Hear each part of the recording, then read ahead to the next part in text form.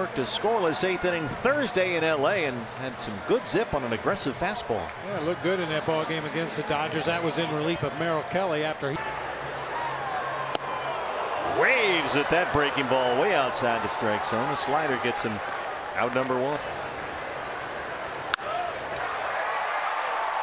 By a diving Pavin Smith, a bullet into right, and that's a 1-out single. This guy was a top.